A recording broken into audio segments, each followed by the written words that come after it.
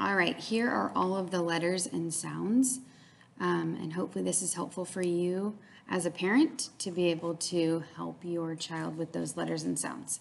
So I'm going to say the letter first and then the sound. You'll notice that some of the letters and sounds sound different than when I learned them or maybe when you learned them.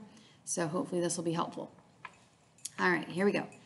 A, B, B, C, K, D, D, E, F, F, G, G, H, I, J, J, K, K, L, L, M, N, O, P, P, Q, Qu.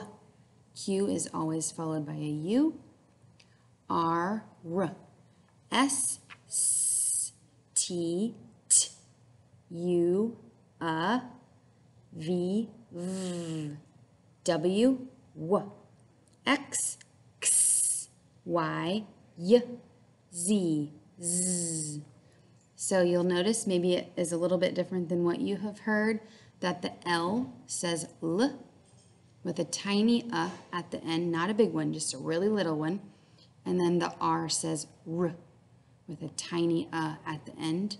And then that Q is followed by a U is something I'll teach them as we get into our curriculum, but just something extra that you can throw in there if you think about it while you teach them and practice them their letters.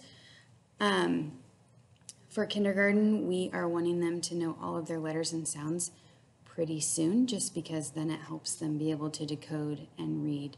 So your practice at home is very, very helpful in getting them to know those, and then we will start sight words. So thank you so much.